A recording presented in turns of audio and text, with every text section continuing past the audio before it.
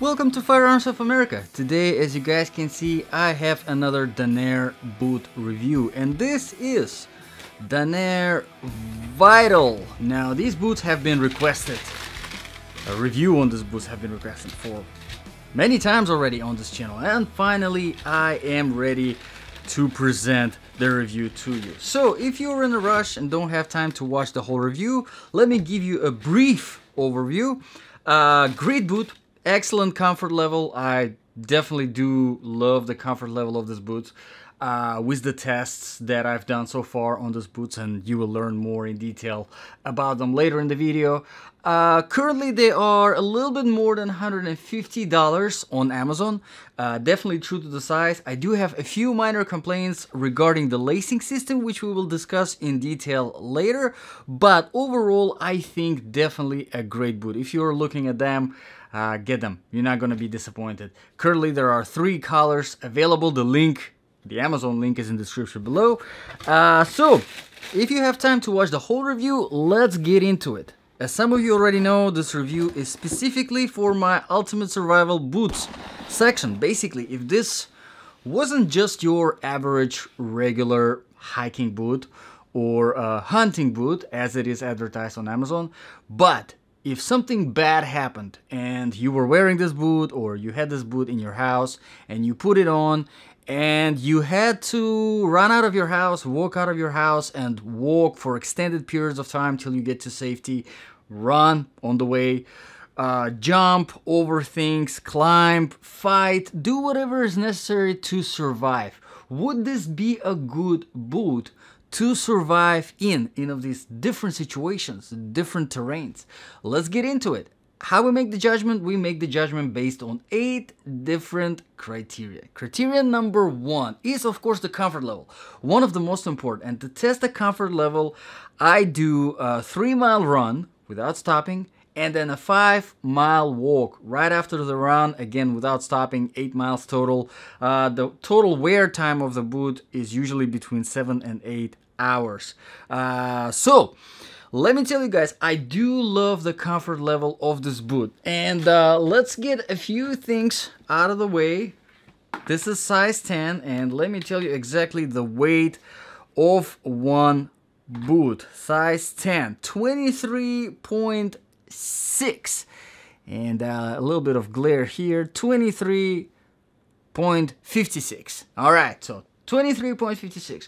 And if you watched any of my previous boot reviews, I always say that whenever it comes to running in a boot, anything under 20 ounce is pretty good. You can run without getting too fatigued. Whenever it comes to weights over 20 ounce, that's where you notice a little bit of that difficulty. After 1.5 miles, after 2 miles, you start getting fatigued. So these boots are definitely on the heavier side. Not that bad, because it's really just a little bit over 20 ounce, but still, that a little bit of extra weight definitely makes a difference whenever it comes to longer distances, walking, or especially whenever it comes to running. Nevertheless, I do like the comfort level of this boot, and there are a few factors that contribute to the comfort level. Is the flexibility of the bottom sole. It is fairly flexible, so you still can run properly in this boot without putting too much stress on your ankles, without putting too much stress on your knees. Another factor that contributes to the comfort level is the inner sole, and let me take it out. This is a standard Danair inner sole. Nothing really crazy about it. Just very, very basic Danair inner sole. It does have some decent padding, not a lot, but definitely enough to take on some impact. Now, whenever you do take out the inner sole, there isn't much happening inside of the boot. It goes straight into the hard rubber of the bottom sole, so keep that in mind. Not a lot of cushioning. If you do prefer more cushioning in the inner sole, you obviously have an option to replace the inner sole to something more cushiony, obviously, but just something to keep in mind. I'm gonna keep this inner sole out for now. Now, another thing that contributes to the comfort level of this boot is, of course, the padding that was implemented throughout, different places of your foot contacting. First of all, in the shaft, as you can see, the tongue is padded throughout the whole way, which is very, very nice. You won't find it in a lot of boots.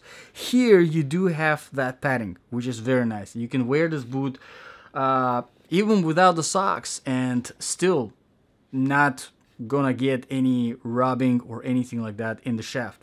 Great. Your shins are nicely protected. You do have some padding here on the sides as well. And whenever it comes to the toe box, nicely it is padded from the inside on the top here or the toe box. Again, this is not something that you see in all of the boots. A lot of times boots will just go straight into this rubber textile or whatever material that is being used here on the top. In this case, we have 100% leather and textile, so we got leather going on here, and this is the textile. So usually it does go straight into that, and of course with that comes a little bit of discomfort because you do have that hard textile that doesn't feel very good. And whenever it's the case, I recommend wearing some thicker socks just to give you some extra cushioning. Here, however, again, not the case. Very nice and soft. So overall on the comfort level, I would give this boot a very solid 7.5 out of 10. I wanted to say 8, but I think 7.5 is a little bit of a fair, better rating whenever it comes to the comfort. Because one of the reasons, because of they're on the heavier side, so not very easy to run in them, and of course the inner sole could have honestly, I think, used a little bit more of the cushioning to give you a little bit of that protection from the impact, especially whenever you're running. Again, you know, hunting, hiking boots, not a lot of people would run or understand. Sometimes my viewers, they wonder why am I even considering the running situations. But again, you have to think about the survival situations. And in survival situations, running is definitely one of those things that might come handy, save your life. Okay, so let's move on to the criteria number 2, which is proofing and protection. These boots are waterproof. The waterproofing is from Daner, called Daner Dry, so it's not a GTX and nothing really fancy. But it works very well. As you can see, the tongue is gusseted, and you do have a plenty of height. Probably about, this is 7 inches total shaft, so we do have probably about 6 inches of waterproofing. So you step in a creek, in a puddle that is that deep, you do have protection from the water not getting in. Very nice. I think that's great. A lot of times I see boots where they would have a tall shaft like this one, but the tongue will be gusseted only to about 4 inches, and it's really always kind of surprised me, but not in this case. Let's talk about the protection now. You do have very good protection from the bottom sole, which we will talk about later, but you don't really have much of the protection whenever it comes to the toe. Now you do have this 100% leather, which I have already mentioned, and as you can see, you do have a good amount of it covering your toe. Not very sufficient whenever it comes to impact. For example, something heavy falling on your foot. Obviously, this is not a composite toe, not a steel toe, nothing like that. But something small, you definitely do have a little bit. Now, whenever it comes to the ankles, again, there is some padding, not too much, so no heavy impacts, but you do have a little bit of the padding, decent amount of protection. And the same goes for your heel, which is reinforced again with the same leather that is being on the front. So on the proofing and protection, again, I would give a very solid 7 out of 10 because you do have waterproofing, but you don't have much of the protection whenever it comes. And honestly, I think whenever it comes to boots weighing over 20 ounce, I think a little bit more of the protection could have been implemented here. Okay, so done with the proofing and protection. Let's move to the criteria number 3, which is design and features. Now here, usually in this criteria, I talk about the lacing system, and here lacing system is a little bit kind of unique in a way. And first, you probably already noticed there are not one, not two typical, right, open hooks, pairs of open hooks. Here there are 5 of them. Yes, it's a lot. But the bottom ones, they actually do have a very nice purpose. They do have a locking mechanism. So whenever you're tightening, you do have 2 sections to work with, right? You can set whatever tension you want here on the bottom section, and then it locks in place here in this hook, and then you can set whatever tension you need in the shaft, which is very nice. However, some people might not be fans of that many open hooks. Now, whenever it comes to open hooks, they're usually helpful whenever it comes to putting the boot on quickly and taking the boot off quickly. I did want to mention that these closed hooks here on the bottom are actually not just material, but they do have a metal piece inside of them, as you can see here in the camera. Let me bring it closer and make sure it focuses. They do have this metal ring inside of them, which is very nice. Basically what it gives you, it allows for the strings to glide very easily inside of them. I'm not a big fan of thinner strings. However, in this case, they're actually pretty good because they slide freely inside of these metal hardware that you get. Okay, so down with the design features. Quality wise, there are over 140 reviews currently on Amazon for these boots. Overall, people do like them. 4 stars for these boots. The only complaints that I've seen from people are actually regarding the lacing system and regarding the inner sole not having enough of cushioning, and I definitely do agree with that. Again, this is easily solved, and whenever it comes to the lacing system, it really is personal preference. Some of you guys might love it, some of you not so much. So, done with the criteria number 3, let's move on to the criteria number 4, outsole, traction, and stability. Okay, so here, as you can see, we do have mostly flat outsole, and there isn't really a lot of aggression going on. Now, whenever I do my running and walking tests, I test my boots on a variety of different surfaces, starting from tarmac, asphalt, going to the sand, wet sand, dry sand, and then wet grass, dry grass, trail surface, rocky road, and of course I test them on the flat surfaces like marble and tile as well. So a lot of different surfaces I test my boots on. Overall, they perform well on most of the surfaces. They're a little bit slippery whenever it comes to the wet grass because there isn't enough of aggression.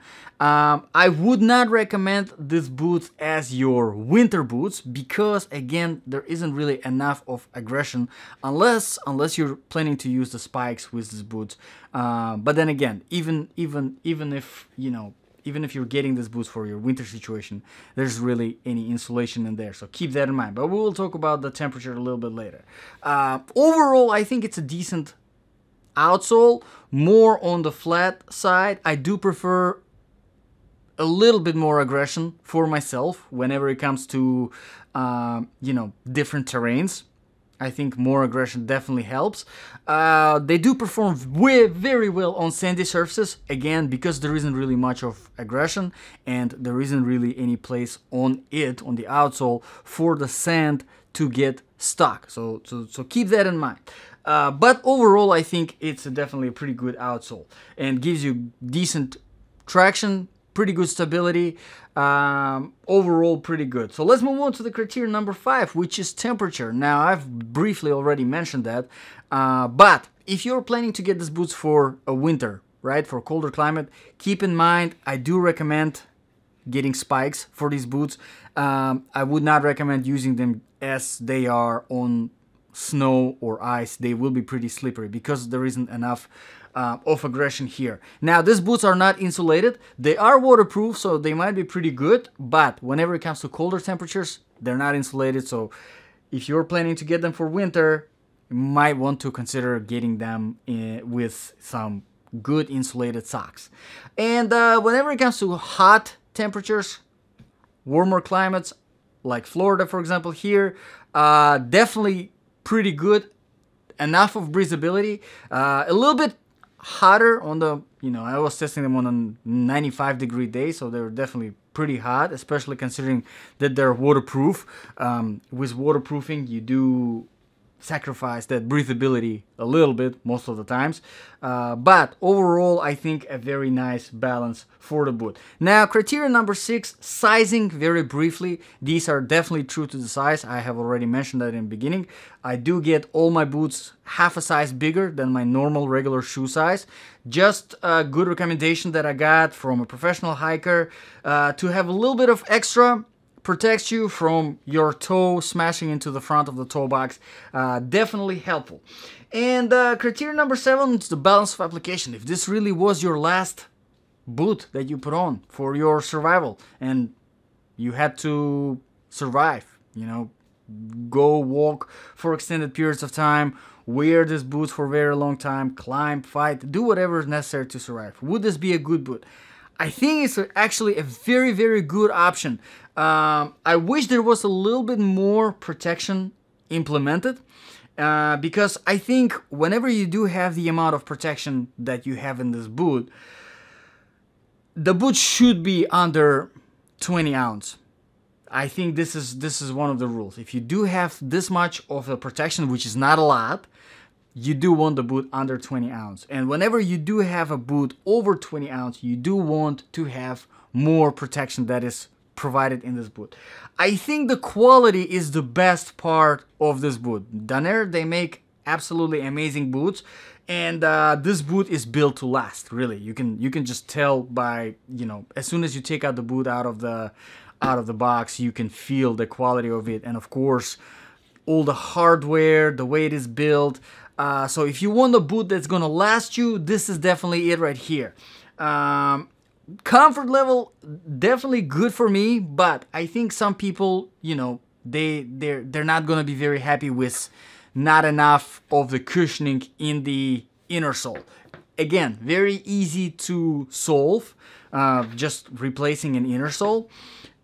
What really is not that easy to solve is the padding that is implemented here, which you can kind of solve with the thicker socks, but still it's not gonna be the same effect as, you know, having all of this padding already in the boot. This is definitely a plus.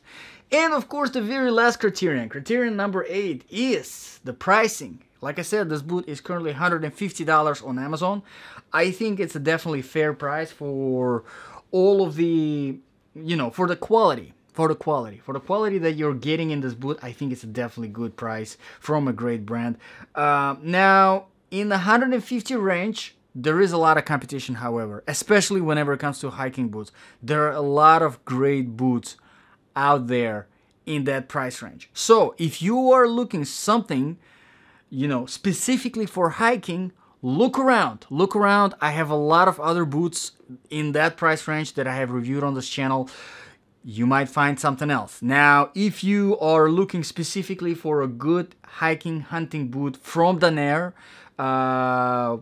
with some leather, with some metal hardware, and you are not really planning to use it in the winter or more for, you know, fall, springtime, you don't really need a lot of aggression, and you're fine with not a lot of cushioning in the inner sole, or you're planning to replace it anyway, I think you're gonna definitely appreciate this boot. So let me know in the comments, guys, what you think about these Danair Vital boots. If you do have any requests, you can drop them in the comments below, and I put all of the requests in a special to-do list. You know, as soon as I come around the boots, if I have the opportunity, I review them first. Thank you very much, guys, for watching. This was Firearms of America, and I'll see you guys in the next video.